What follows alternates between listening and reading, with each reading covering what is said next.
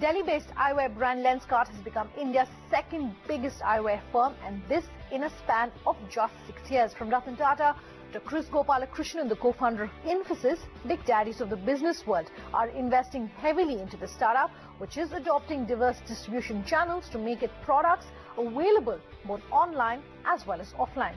Libza Manan brings you an in-depth look. What started as an online optical shop is now becoming a household eyewear brand across the country.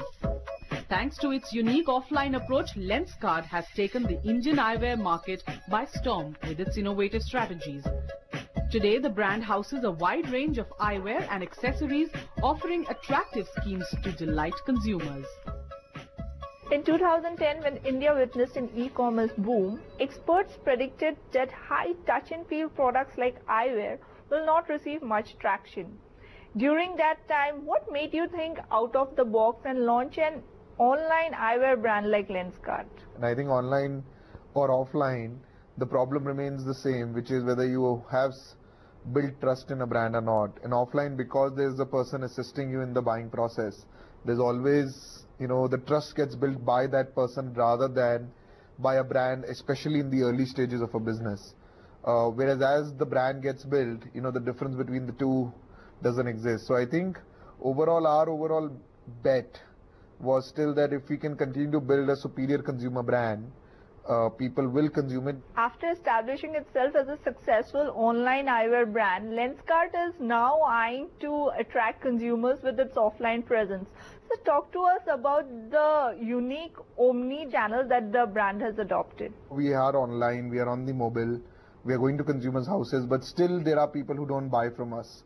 And which is when the whole store thing came around, and we did it in a very unique way. So unlike the typical offline retail where you would just buy stuff off the counter, we developed Lenskart stores and, more around how can we leverage the benefits of online and offline.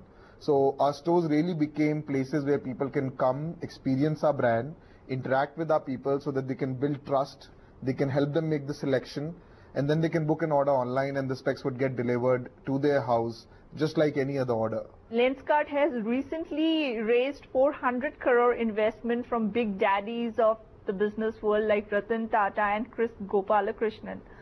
So give us more insights into the funding. There are about 530 million people in India who need specs.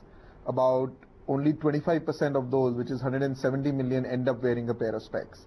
So still about 350 million people, which is pretty much the size of population of North America today, need a pair of specs in India. And Lenskart's goal is, how can we make specs reach all these people? That's what this funding will enable us to do. It will allow us to reach all those people, make ourselves more accessible, make ourselves more affordable, take the awareness of eyewear in the country to next level. Lenskart boasts of giving the lowest cost for the best quality, as the products are delivered directly to the consumers, eliminating any extra costs. This eyewear brand uses German robotic technology to ensure zero human error, manufacturing high-quality lenses with precision and efficiency at affordable prices. When it comes to eyewear, quality is the only focus for any buyer.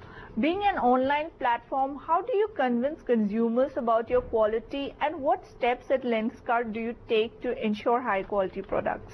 So from a quality perspective, we have done a lot of innovation around frames. There's been problems around the quality of lenses in India. Almost every lens we sell on Lenskart is anti-reflective coated. Then we spend a lot of time figuring out what is the right thickness of the lens for the consumer. And and the way we sort of guarantee all of this is that we'll probably be the only people in the country to give you a year warranty on both the frame and the lens that you buy at Lenskart, which is pretty much unheard of. Within a span of 6 years, the brand has witnessed phenomenal response from consumers. Today, how strong is your focus on marketing to retain the attraction of consumers? So our marketing is really just about creating enthusiastic customers. And the mantra is really that saying we will do whatever it takes to make you happy. The brand also aims to boost employment in India with its skill development and women entrepreneurship programs. So tell us more about it. The government has been talking about skill development. So we started training people on, using our machines to running stores and people who had no optics background. And as we realized that the government of India has launched Stand Up India, which is a women program, and they would facilitate loans. So we are now really reaching out to women particularly to become entrepreneurs as part of the Lenskart scheme. So our goal is to sign up 500 women entrepreneurs over the next 3 years. The recent funding in Lenskart's kitty, how do you plan to utilize those funds? What's the way forward for the brand? Our first big investment is going to be around supply chain. We're shipping close to about 5,000 spectacles a day. We want to go to 20,000. The second biggest investment is going to be in people. So you just started, hiring a lot more people, and more than quantity, it is really about figuring out, how do we get some of the best talent in optics, which is a very, very complex field, into the country. So we're bringing a lot of talent from outside India to figure out how we can develop some of the best eyewear in the world. From providing a unique customer experience online to introduction of a 3D trial room, Lenskart produces 5,000 high-quality lenses per day and is raising the competitive standards for established players in this niche segment.